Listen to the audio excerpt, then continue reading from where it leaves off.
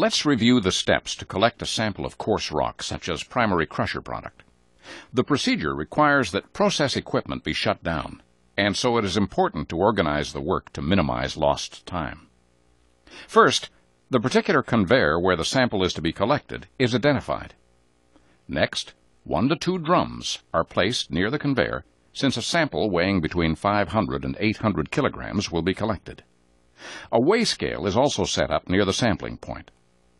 With everything in readiness, the procedure begins. The belt speed is checked. This is done by marking 2 points along the conveyor way. The distance, d, between them is measured.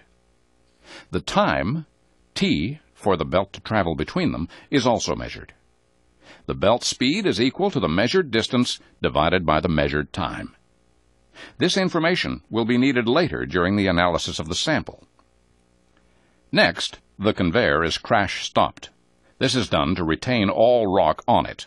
Unless the belt is drawing ore from a stockpile, any upstream equipment that is feeding the belt must also be stopped. At this point, all persons designated to go on the belt must lock out the equipment. With the conveyor stopped and locked out, a sampler walks along the belt removing all rocks larger than 75 millimeters until at least 50 such rocks have been gathered. The point where he started collecting is noted. The distance, L, required to collect at least 50 large rocks is measured.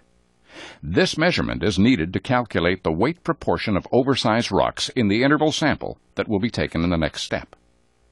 After the large rocks are collected, a sampling interval of 2 to 5 meters is marked out. All material on the conveyor within the sampling interval is carefully removed and transferred to the drums. Care must be taken to collect all material in the interval and nothing outside of it. On finishing the interval sampling, the crew clears off the belt, and everyone removes their locks from the conveyor starter so that it can be quickly restarted. Now the oversized rocks, collected earlier, are weighed. The oversize is returned to the conveyor belt. The drums of finer particles are removed to the lab where they're screened to produce a cumulative size distribution.